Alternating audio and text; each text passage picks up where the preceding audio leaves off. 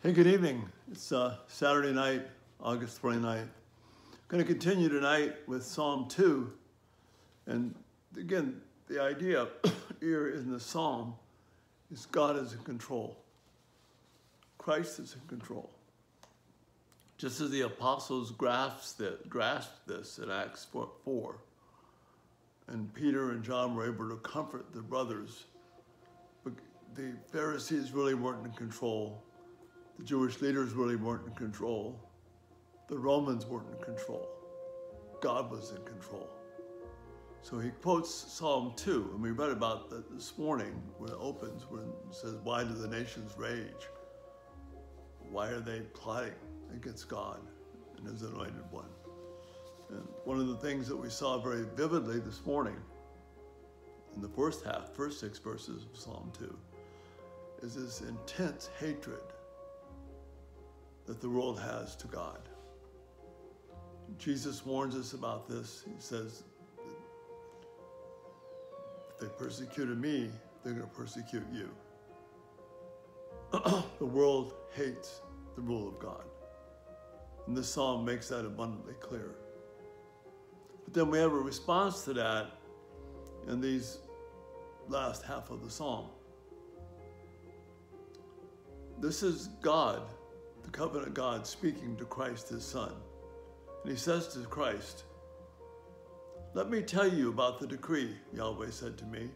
"You are my son. I have begotten you this very day." And Dale Roth Davis points out, he believes that's referring back to verse 6, "For I have installed my king in Zion, my holy hill." The tight connection between installed and begotten, that this is the day that Christ is reigning. And then the God the Father is speaking to his son, "Ask me, and I will give the nations as your inheritance, and the ends of the earth for your possession. You will break them down with an iron rod, and you will smash them to pieces like a clay pot." Now that may sound kind of strong, but remember back in verse 3, the response of the rulers of the world to God. "Let us rip off their fetters. Let us throw off their cords." That's the world's response. God's response back is to Christ. God speaking to Christ, "You will break them with an iron rod and smash them to pieces like a clay pot." And then the narrative shifts from speaking to Christ. Now it is speaking to the kings of earth. And again, I like Davis's direct tone here. "And now, you kings, wise up. Accept instruction, you rulers of the earth. Serve Yahweh with fear and rejoice with trembling." See, make no doubt here, God is in control. Christ rules.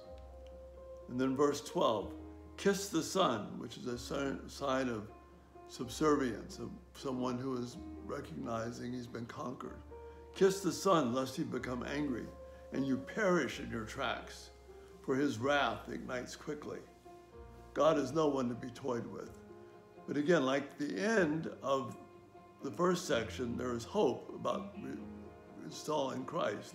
Here, we have that same hope. The last line of the psalm, "Oh, the joy of all who take refuge in him."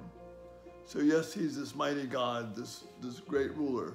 But for those who take refuge in him, for those who acknowledge his lordship, his kingship, there is great joy and peace. So this world, yes, it hates God, but God is not threatened. He's not upset. He's not crushed. This God is in control. He continues to reign, continues to rule.